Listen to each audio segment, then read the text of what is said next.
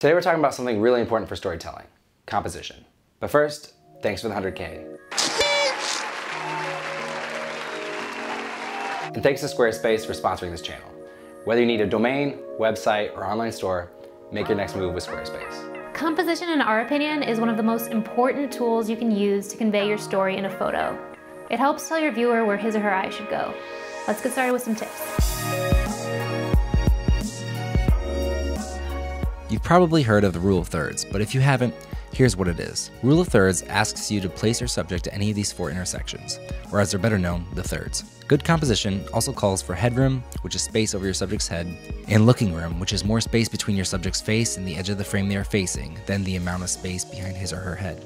It asks you to refrain from cutting your subject at the joints, and a few other things that we'll get into shortly. What we want you to know is that these rules exist for a reason. They give photos balance and help your viewers easily know what is important in the photo. However, we also want you to know that you are totally allowed to break these rules. Breaking rules of composition can create added interest and tension in a photo. Breaking the rules well can draw your viewers into a photo in a way that standard rules of composition just can't do. There are a few tools you can use to add to the composition of your photo. Framing is a great way to box in your subject and/or add interest to an otherwise boring setting. Leading lines help viewers unconsciously follow them to your subject, so make sure the lines in your photo are working for you and not against you. Light can also highlight your subject, so if your frame has a stream of light in one spot, putting your subject in that light can highlight it both literally and figuratively.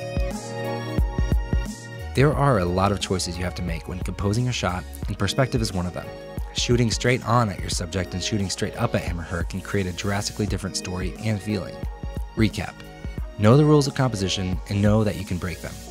Framing, leading lines, and lighting. Perspective. So we've been using Squarespace for quite a few years now across 3 of our websites. They have award-winning design templates, award-winning 24/7 customer service, and it's an all-in-one platform, so there's nothing to install or upgrade ever. To get 10% off your first purchase, go to squarespace.com/mangostreet and enter the code MangoStreet at checkout. As always, thank you so much for watching. Subscribe if you haven't already, and we will see you next week.